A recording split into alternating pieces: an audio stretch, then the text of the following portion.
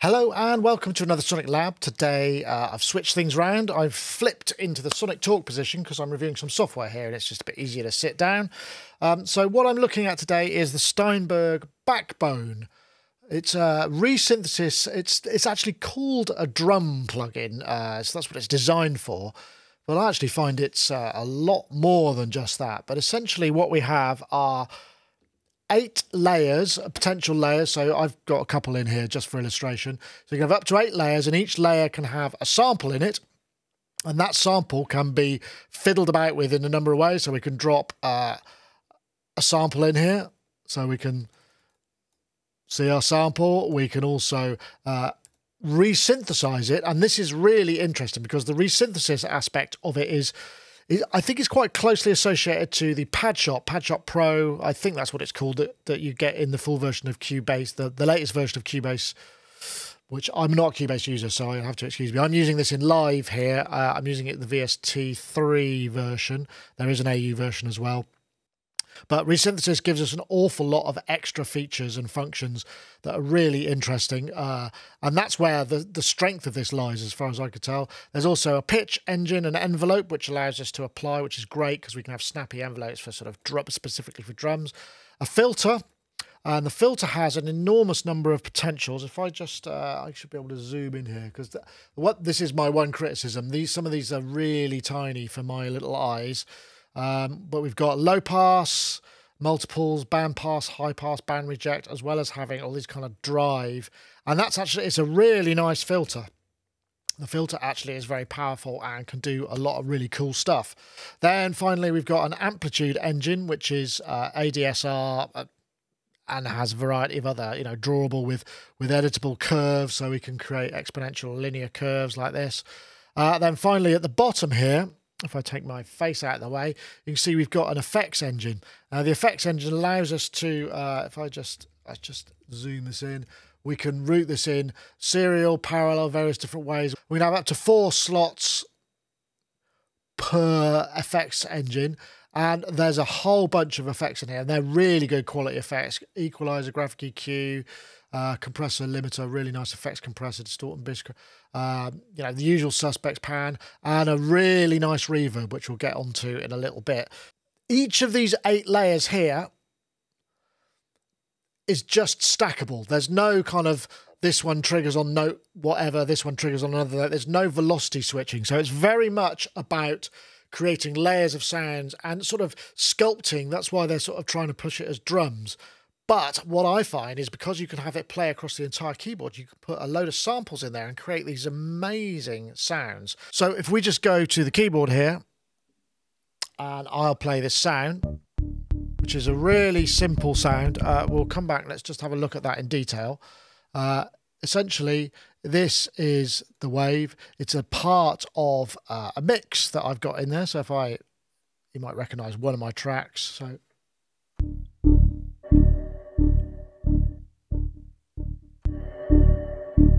I'm just using a single one of those little bass blips. So now if we come back to the main window, I'll just get rid of my head and I'll play that sound and adjust the position and the purity and the formant, scale and the speed. Obviously it's a very short thing, so I'm slowing it right down and sort of picking out.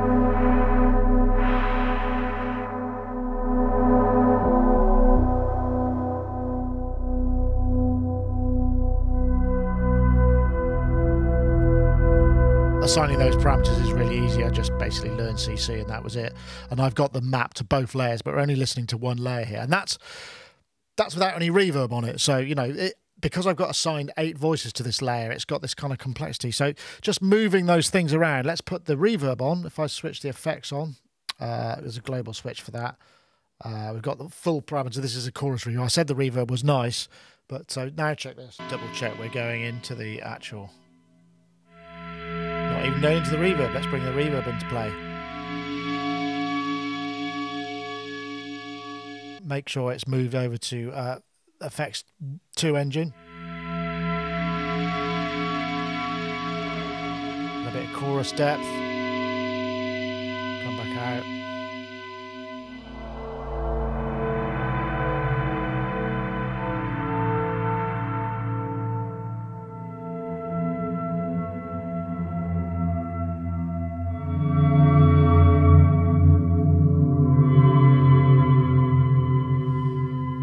I don't know about you, but that's really impressive. I mean, that sounds so harmonically rich. I mean, there was a lot of that without reverb. Adding the reverb, you know, that's just one of the great effects in here.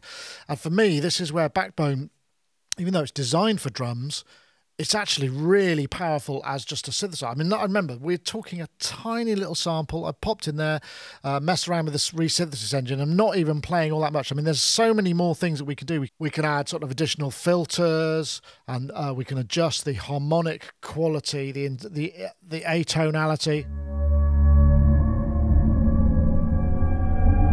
which greatly affects the character of the sound as well. I mean, there's a ton of stuff that we can do. That's before we really get into any of the other stuff. You know, so all I'm saying is don't just say, oh, it's only for drums, because it really, really isn't, in my opinion. Okay, so let's have a look at some drums. I've got this loop here in Loop Cloud, which I'm just going to drag into an instance of Backbone here. I'll just set the sustain so that it's just for note on. So now I've just got it triggering on a note here. All well and good. So let's take a look at the decomposer. Decomposer is a sort of different, well, it's quite an interesting thing. And it's this section up here. If I just zoom in, we can have a good look at it. And what this allows us to do is kind of deconstruct. So if I just go to pre-listen, it says analyzing the loop. So now I can solo the noise section. I mean, this is very useful for drum hits and that sort of thing, obviously, because you could take maybe a kick which has a hi-hat sample on it and just sort of take that stuff out and blend or you know, anyway, so let's just so I could set using the cutoff and the duration sensitivity what's going to happen here. So that's the noise portion and this is the tonal portion. So come out of pre-listen, hit apply. So now what it's going to do is create another layer here. So if we come back to my regular shot, that's probably a bit easier. We can see that we've got the two layers. So now when I play, I can mess around with the amplitude of those individual parts. But there's a lot more I can do besides, because let's just say I wanted to mess this up a bit. So I quite like the idea of maybe using a bandpass filter on here.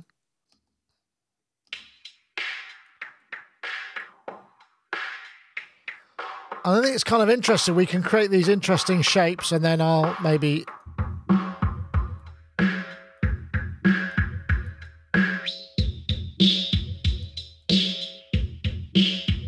So we can affect the tonality, but on top of that, we can also route, because I don't know if you can see, actually I'll take my head out of the way. We can see that we've got these two effect buses here, and currently I'm just going direct out of both of these modules. So if I now switch them both on, we can see that they're both going to the green compressor, which is set to an extremely extreme setting. So I've got the blue compressor is much less so.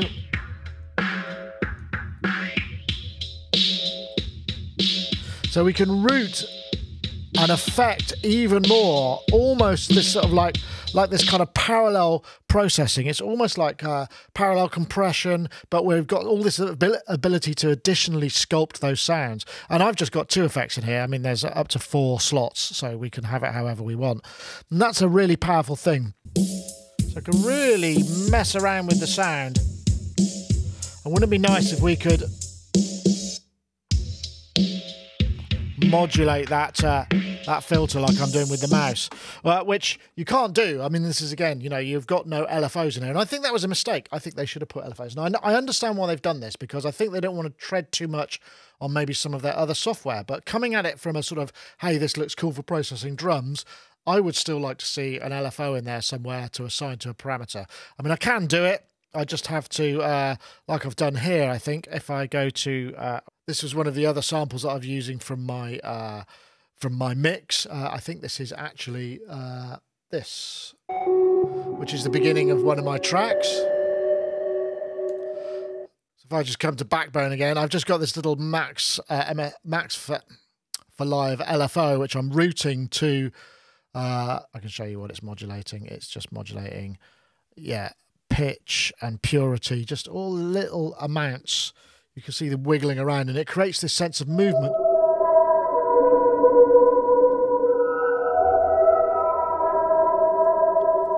If I switch that off,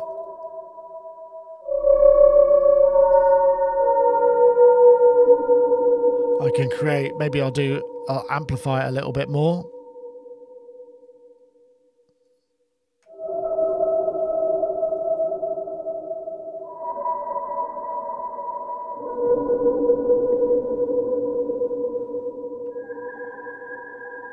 And it creates this lovely sense of movement, which I think would be great to have just overall. Well, it's a shame that, you know, it's just an LFO. It can't be that hard to do.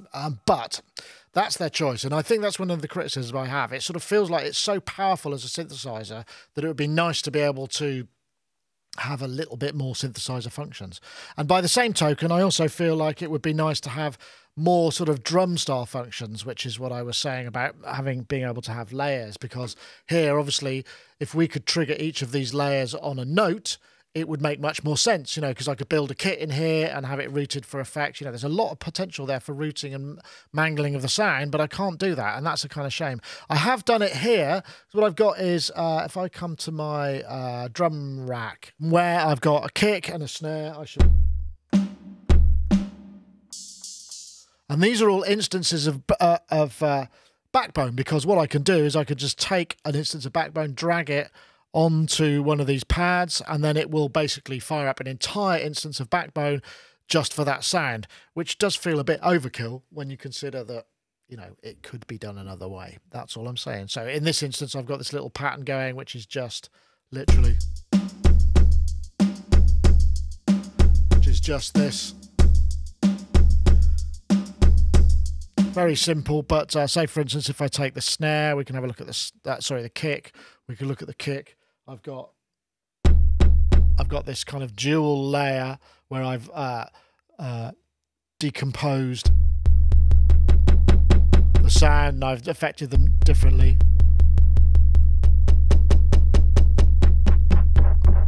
So you could create the kick how I want there, and then in the hi-hat, I've also got some more. I've got effect in here, a little bit of reverb. Let's turn the effects off. Actually, I've got the master effects, so I can turn that off.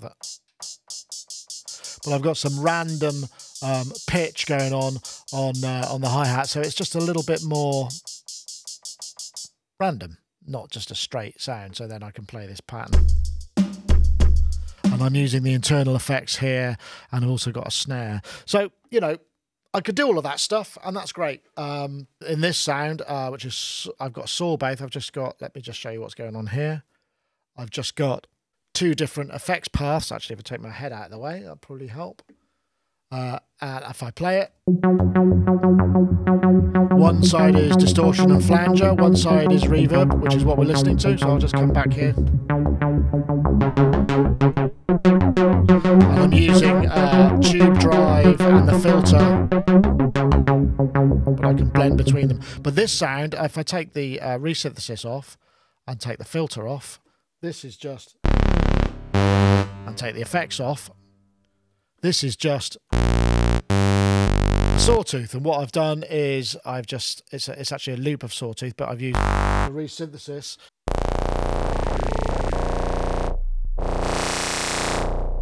Affect the sound quite massively just by adjusting the resynthesis parameters there, and create a perfectly, you know, acceptable sort of acid synth line. I mean, yeah, it's a bit of a cliche, but hey, you can't come up with the goods every time.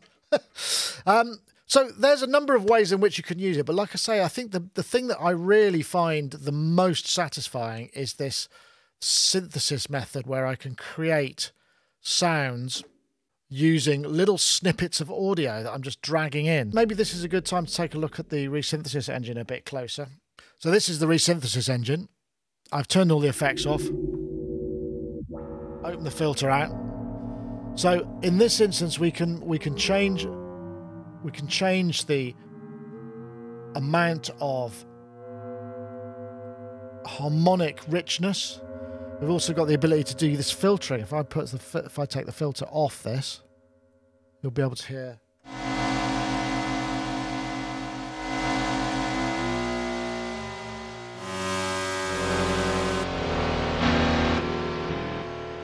And then we can have acceleration.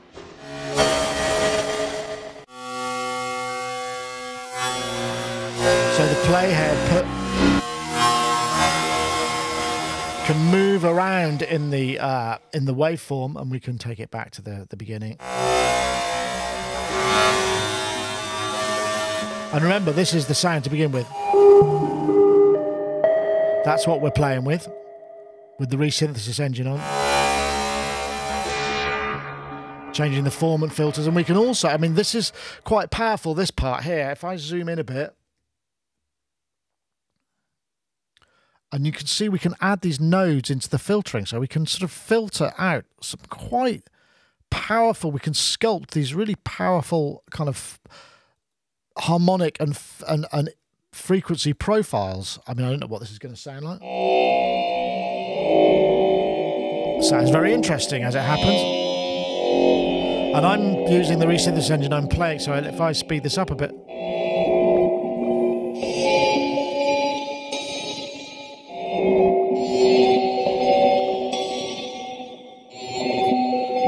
Loop it on. Now, there's one thing I haven't shown yet, and that is the types of Resynthesis. So this little button here, which goes between a sine and a noise, it kind of extracts it seems to extract the spectral noise here. So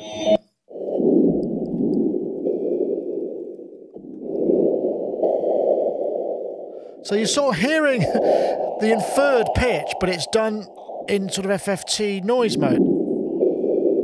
If I take these filters, switch the filter off maybe.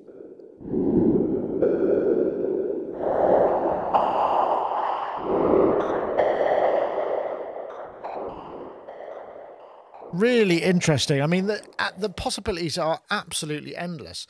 And that's why I was kind of getting quite excited with it as a synthesizer, because, you know, using those as oscillator sources, you're kind of getting some really mad business going on. And it's very easy to get into this sort of other world. In fact, there's some great demos online. In fact, here we are on the Steinberg homepage, where it's, you know, the Backbone homepage, drum resynthesizer, which again it says, and I think they're selling it a little bit short. There's a great demo by Robert kind of spooky, where he's using it in a much more sort of cinematic and filmic way, and it really does sound good, and it creates these very otherworldly things, some lovely things you can do with cymbals and modulating those, because again, there's a lot of tonal variance inside the cymbal noises and layering those up with sounds. So I've concentrated quite a lot on the synthesis functions and perhaps processing a loop, but there are, you know, let's not forget, this is designed for really, certainly in the minds of Steinberg, for processing drum hits and creating unique and unusual sounds from those.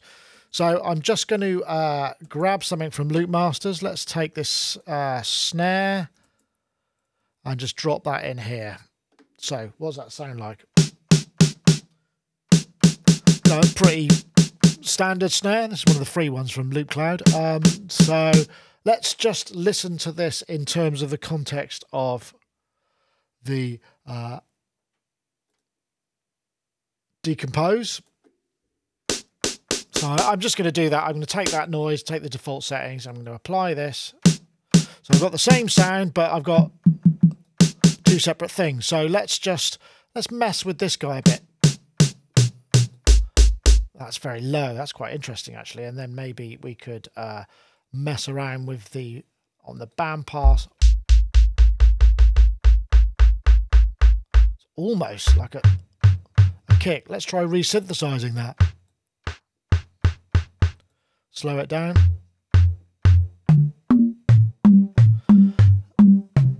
I mean, could be getting into a percussive sound there, sort of, because it's sort of pitched, and that was from a really fairly standard snare.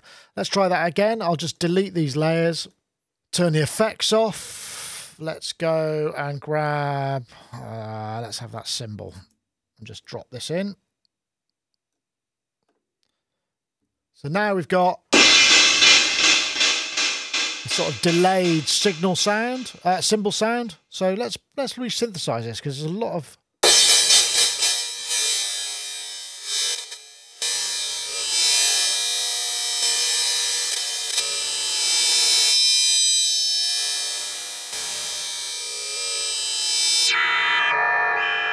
That's quite interesting. What happens if we put a pitch envelope on it? Oh yeah, I'm liking the sound of this. Let's take that off. Let's add some of that lovely reverb on it.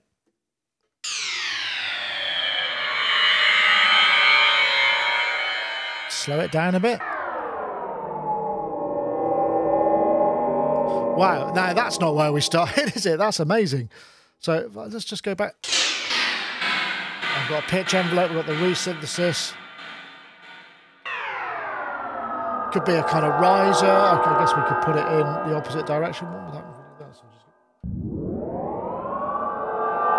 Could be a riser effect or something, or some spacecraft Jetson-y type thing.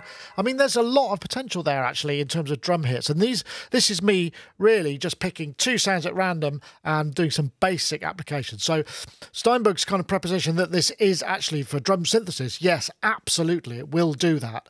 But I think it does so much more. So Backbone comes with around about a gig or so of patches, and it installs it via the, I thoroughly recommend you use the download manager and library installer, and you categorize it, you can favorite, you can do all of that kind of stuff.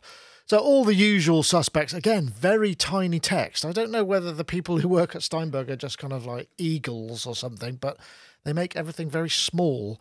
And that would be one criticism I have of the unit. You know, when you look at things like the loop editor, the waveform editor, which is actually very useful because we've got a lot of features here. Just, you know, if we look at the size of my cursor and the size of those icons, I mean, they are teeny tiny. They really are very, very small. And that's sometimes a little bit challenging, particularly, you know, in the day and age of 4K screens where, you know, you might want to zoom. You can we resize? Let's just see. We can resize this to a degree. Yeah, it's resizable, but it doesn't really make the text any bigger. So that's not all that useful. So in my mind, Backbone is a great sounding instrument on its own. It feels like it falls between two posts though. It feels like it should have slightly more features to be really useful as a drum synthesis kit building type of thing. It feels like in some ways an audio editor as well, because you can decompose the sounds and create multiple layers. But also it's really good as a synthesizer, and it feels like the synthesis functions, you know, just an LFO would probably make all the difference, you know, and then you could really get into it. So it just feels like it needs a bit of tweaking, in my opinion, to be perfect for either application. But having said that, it's really viable. Just sort of the decomposer for kind of taking sounds apart and putting them back together, just absolutely brilliant. And the sound of it is really good, and those effects are very impressive. I mean, they really, you know, they really do give you a lot to play with, and it's no surprise really, because, you know, Steinberg, I've been making software, God, I mean, it must be 20-30 years. You know, they should be pretty good at it by now, and they certainly are. Backbone is available now. You can buy it. If I scroll down here, we'll see what the price is. I believe it's £128, including VAT, and it's available for, it was a 1.5 gigabyte. There is also a trial version download for Mac and Windows. The specification, the system requirements, you do need Windows 10 64-bit and up, or Windows 8.1, Mojave or Catalina, so you can't go back any further. VST3 AAX for Windows, VST3 AU and AAX for Mac, and a display minimum resolution of 1080 by 1920 by 1080. That's pretty much it. I mean, once again, I will say it's a great sounding instrument. It just feels like a couple of tweaks would make it absolutely spot on for lots of sonic exploration. That's it for this time. See you next time. Thanks for watching.